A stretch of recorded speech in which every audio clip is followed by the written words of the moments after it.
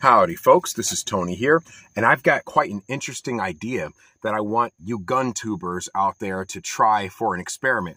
Now, the main people I want to do this are people like Kentucky Ballistics or even Demolition Ranch, or maybe if they're too busy, maybe Hickok 45 can give it a try.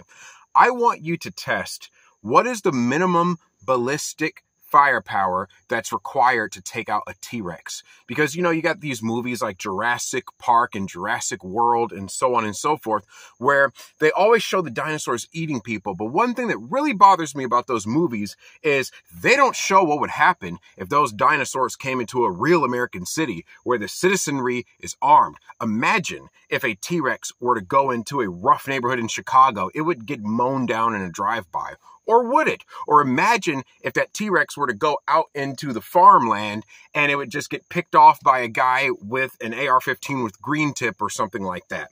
I want to see if that's realistic. So what I want you to do is build a ballistic dummy T-Rex. Build it to scale. Build it 12 feet tall, 40 feet in length. So from muzzle to tail, 40 feet in length, and from foot to the height of its head, 12 feet high. Build it all out of ballistic gel. Use that hardened plastic to simulate the bones.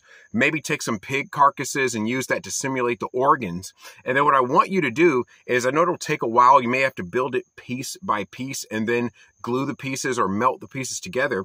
Once you have your to-scale T-Rex, start firing at it and see how each bullet performs. Maybe start with a 22, work your way up. Start then with 9mm, then 45 ACP, then get into your shotgun and your rifle rounds and just see what would happen. What is the minimum firepower required to adequately take out a T-Rex? Let me know what you guys think. Please, guys, share this video with Kentucky Ballistics, Hickok 45, and Demolition Ranch. I really want to see what happens. Have a good day, everybody.